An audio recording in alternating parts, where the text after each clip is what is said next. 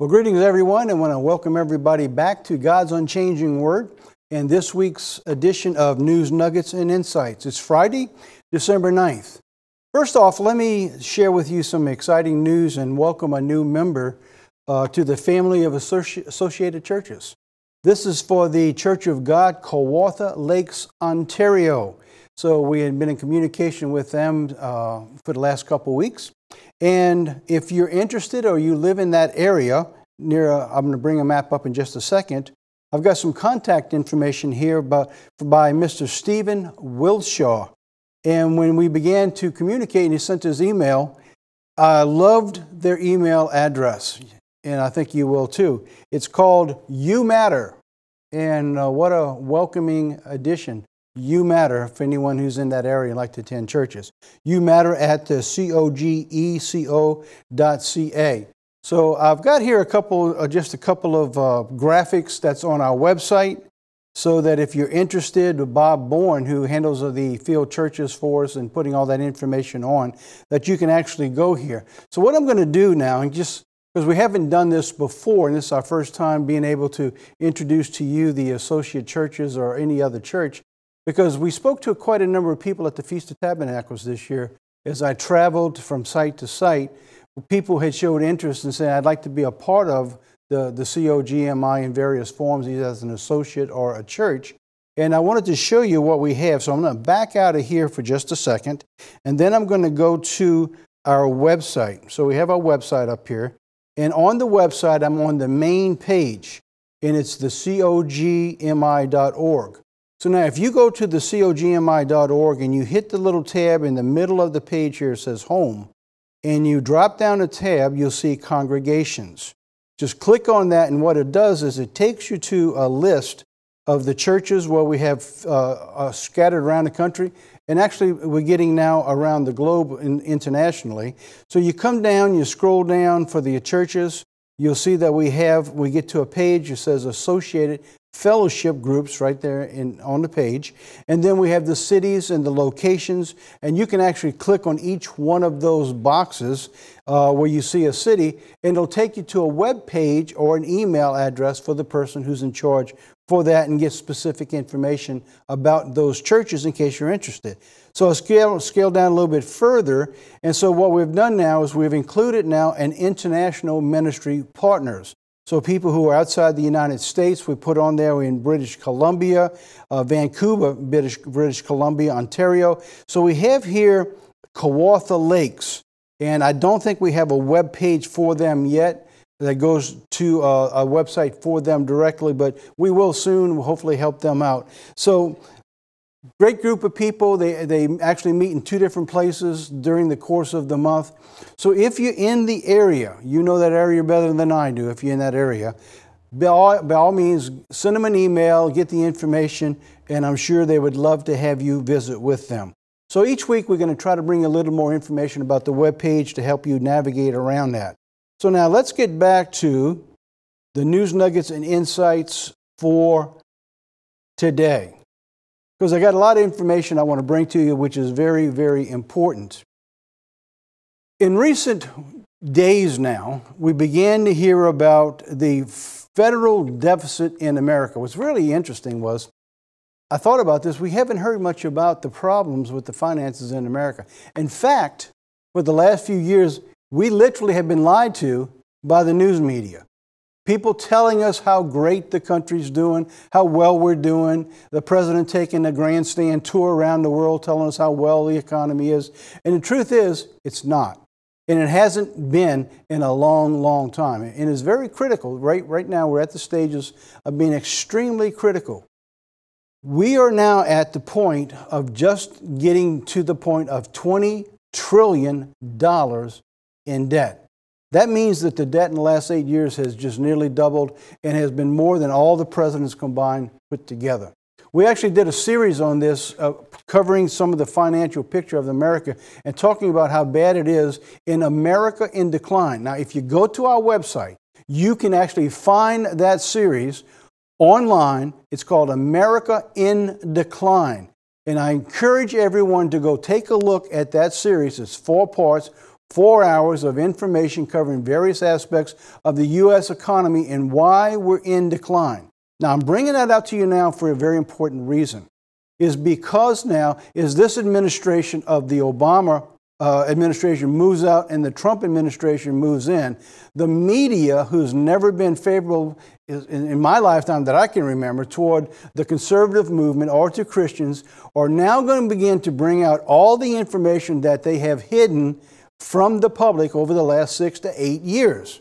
And so you're going to begin to see all of a sudden the rise of the scare tactics that they'll use, which are literally concerning not just the United States, but the globe. So I'm going to take one aspect of it today to tell you why we are in such a problem and why the present condition cannot be overcome unless we make radical changes to return this nation back to God. And I don't care who says they can do what. They can make a dent, but they cannot recover from the problem we're in. And I'm going to show you why today.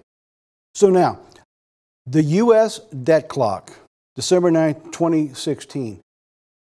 This is actually being taped for December 9th. So I actually had to take this picture that you're looking at on the screen or behind me on the television a few days earlier. So I noticed that when I began to tape this, let me show you.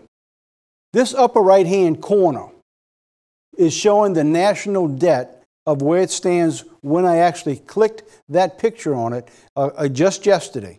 When I looked at it today, that debt had risen from $19,930 billion that it went to $932 billion.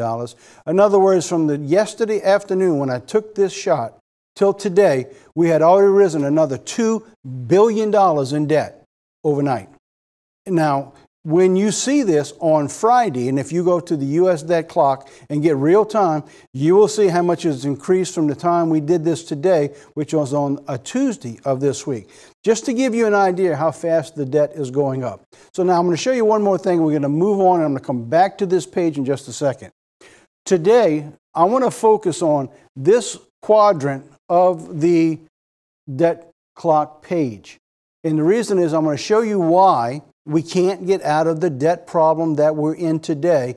And it's basically goes back to a biblical principle that this nation has just obliviated and thrown out the window, and through the disobedience to God, showing the issues today that America is facing, why we cannot get out of the problems that we're in unless this nation comes to repentance.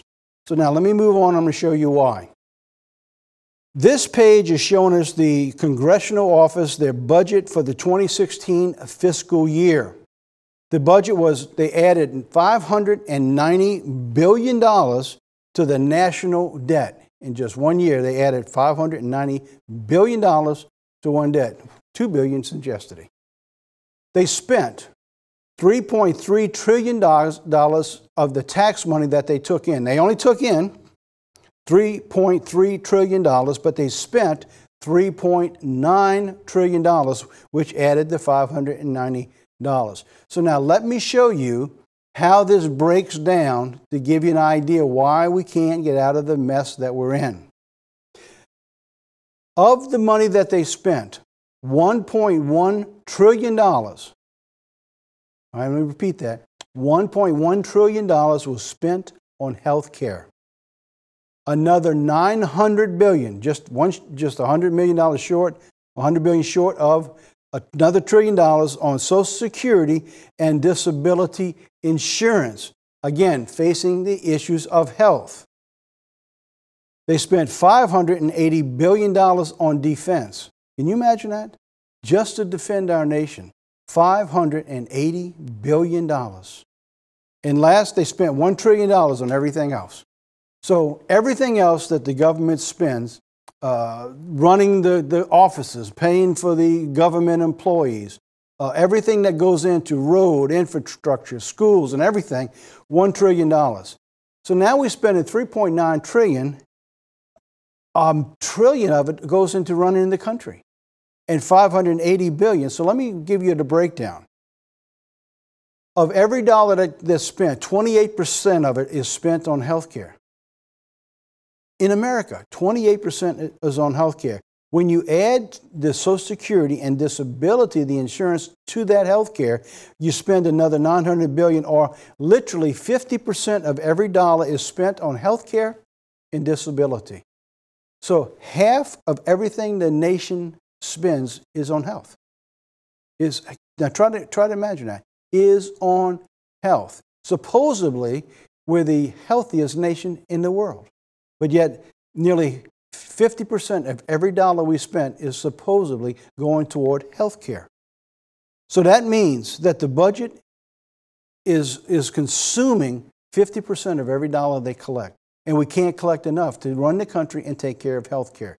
So let me break this down a little bit to show you what has happened now with the rising cost of health care. And then we're going to come into the Bible and show you that the reason we're in this is through the disobedience to God's laws.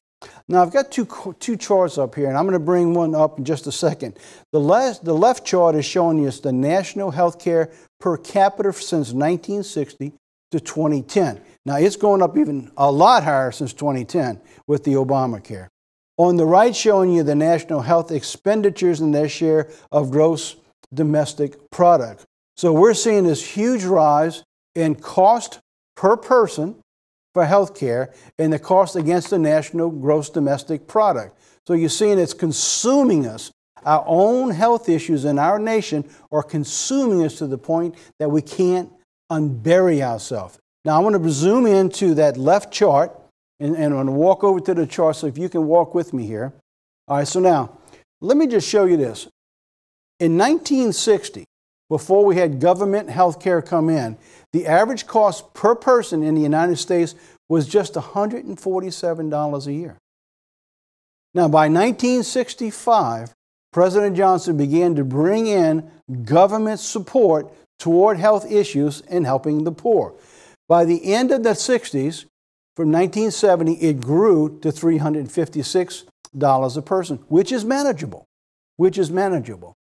But when we see by 1980, 10 years later, it had tripled.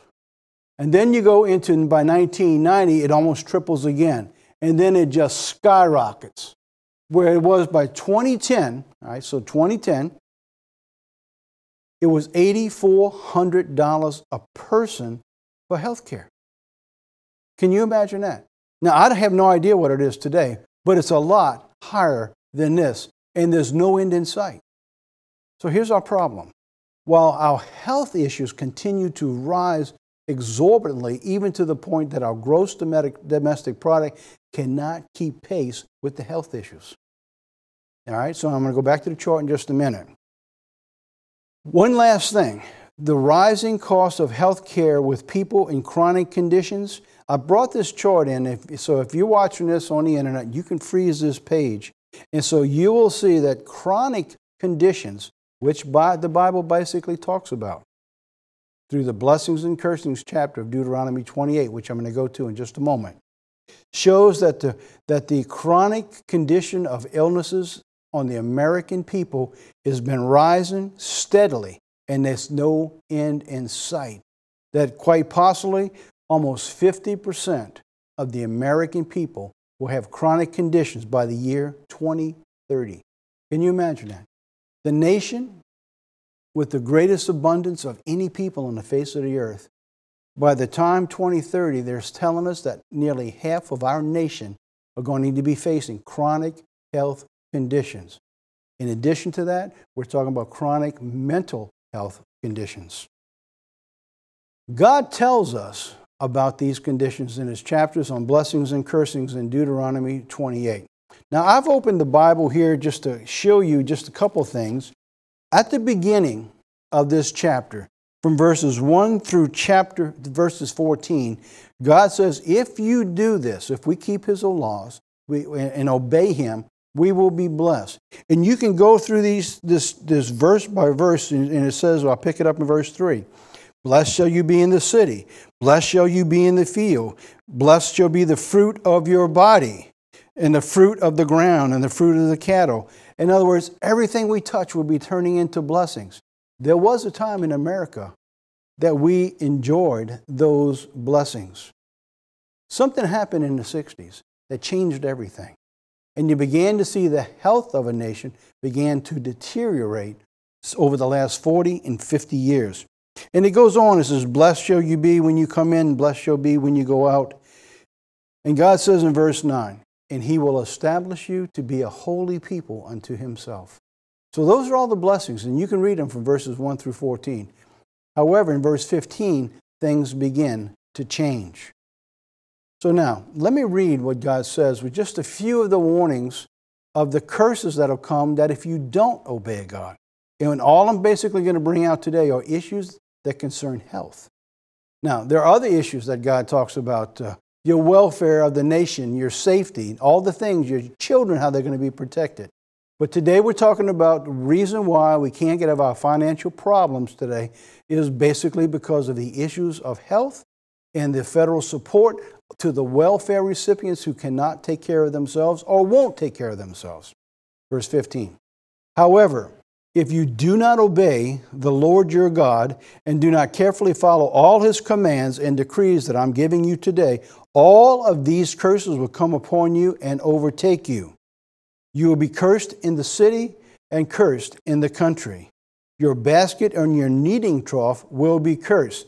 So in other words, the food we eat, even though we have food, it's going to be cursed. And we look at the food here today, and there's all kind of diseases.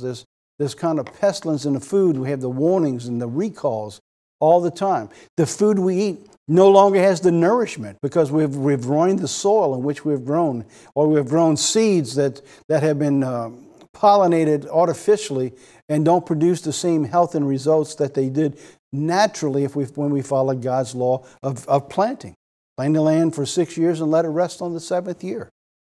It says, in the fruit of your womb. How about the sicknesses and illnesses of children being born? Cancer and all the problems that we're facing today that you see with illnesses that's in the children that's going on. They will be cursed in the crops of your land, and the calves of your herd, and the lambs of your flocks. So even our animals are not producing the healthy things that we need. Verse 21, and the Lord will plague you with diseases. Never in modern times have there been more diseases plaguing a nation than we're seeing in America today. Now, you can look at the other countries where they don't even have the health care. And of course, there are disease and pestilence that take place.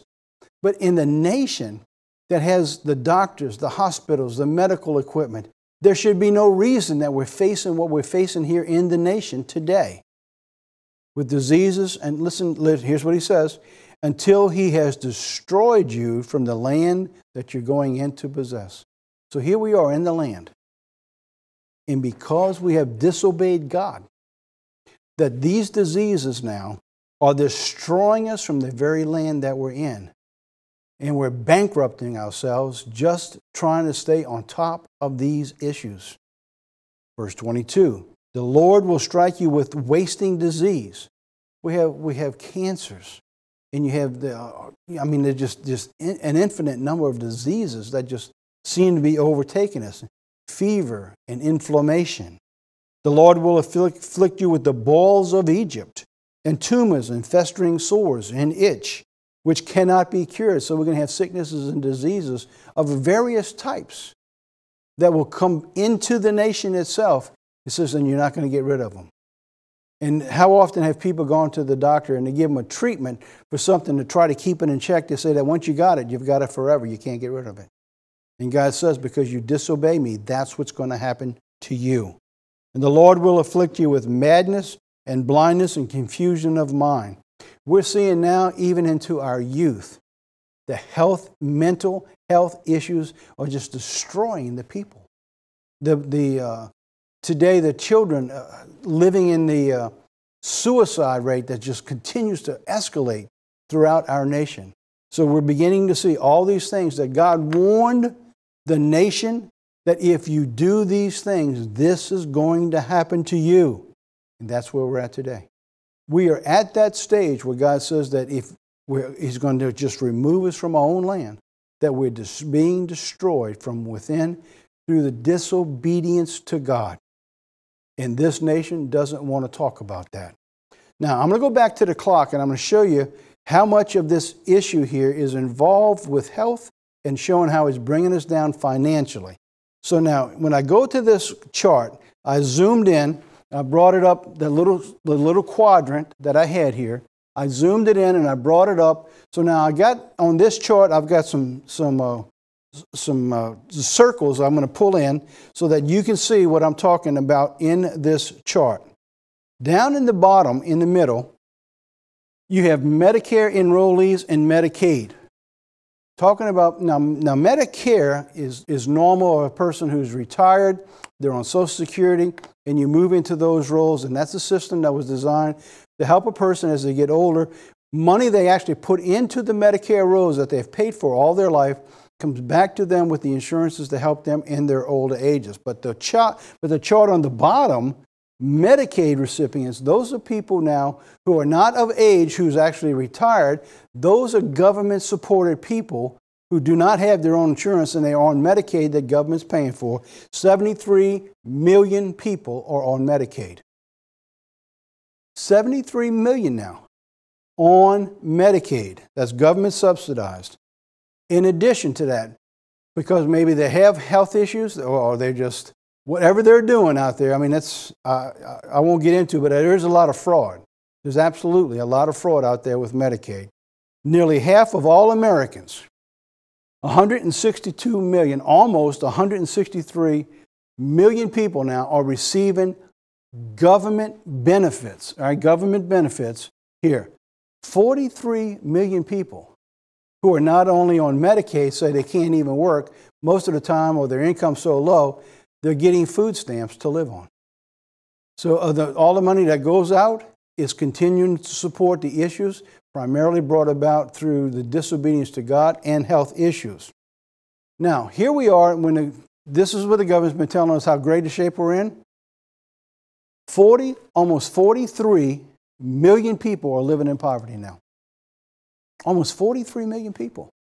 This is unbelievable. It's a number that's unfathomable in the nation where they're telling us there's only 4.6% unemployment now, which is another area I'm not even going to get in today. So now, going on, in this past year, in the economy we're going through, which drives people into the Medicaid and food stamps and welfare, in this 1 year, 890,000 people have filed bankruptcy. And almost 520,000 people have gone into foreclosure and lost their homes. Now, does that sound like how well we're doing financially? These figures are from the government themselves. And these things are going to begin to come out now in the news that should have been brought out for the last 8 years, and you've not been told that, and that you've been lied to. Manufacturing is a big issue in America, and part of the reason that we're having problems with the issues of health is that the manufacturing has gone overseas, and we're importing things now that are not good for our health, that we have no way to know at the food if it's been really treated chemically or what's going on with it. But quite often you'll find food's been contaminated, that's been brought into America and gone right past the federal government in their concern of protecting our nation. It's been going unchecked and bringing in more sickness and disease. Part of the reason that we have the financial problem is in the manufacturing jobs. Let me show you something here. In 2000, the bottom chart, you see we had 17 million jobs in manufacturing. 16 years later, we have lost 5 million of those jobs. Now, manufacturing is critical. It's the loss of production. So what this chart is telling you, whether you realize it or not, is that it's showing you that you in this nation have become a consuming nation rather than a producing nation. That principle alone breaks down the very foundation of God's law. God says if you're not producing, you're going to be cursed. And because we are not producing as a nation, we're beginning to consume, we're paying the price of the fruits of which we're consuming. And quite often, they involve health. So now, that's another issue we're going to cover later in, in God's unchanging word, because we must produce. All right, and there's parables that God talks about these issues. The last thing I want to show you here is very important on this chart. The median income, all right, the median income on the left of those two boxes, the median income in 2000 was $29,456. 16 years later, the median income had grown by about $1,000. So the average family worker is making $1,000 more than they did back in 2000 in 16 years. That means you've lost ground with inflation, with everything else that's rising. But now take a look at the charts next to them. Same box, look at the charts right next to them. In 2000, the price of a home was an average median home was $168,000. Look at the price of the average home today, $307,000. The cost of a home has nearly doubled in the last 16 years. While the salary has been stagnant and hasn't raised, while the cost of health care has risen astronomically in the same 16 years, the amount of money that you have to be able to get what you need has dwindled to nothing. And that's why the American people today have been struggling beyond measure. While the government and the news media continues to lie to the public of how well things are, you're about to begin to see how close and how tight things are and how fast things can deteriorate and escalate in this nation. Now, this is just the beginning. In God's Unchanging Word, I'm going to cover a lot more of these issues. Because what happens when people do this, they have less money. So what do? They buy inexpensive products to consume. So they begin consuming more junk foods, more waste foods, and it continues to increase their health issues. So we continue to see the escalation of problems because we haven't been obedient to God. Where do we go from here? We're going to talk more about that. I have one more thing I want to bring to you before I actually close out. This was an insert that I brought in as we were about to bring this to a close, because we want to cover a lot of these issues. And in case you haven't got one yet, you can go to the website. This is the latest quarterly.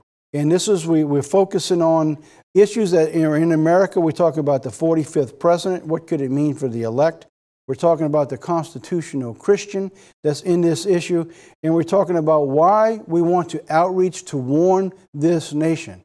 And some of the things I talked to you about today that involved health, those issues are important that this nation is not talking about.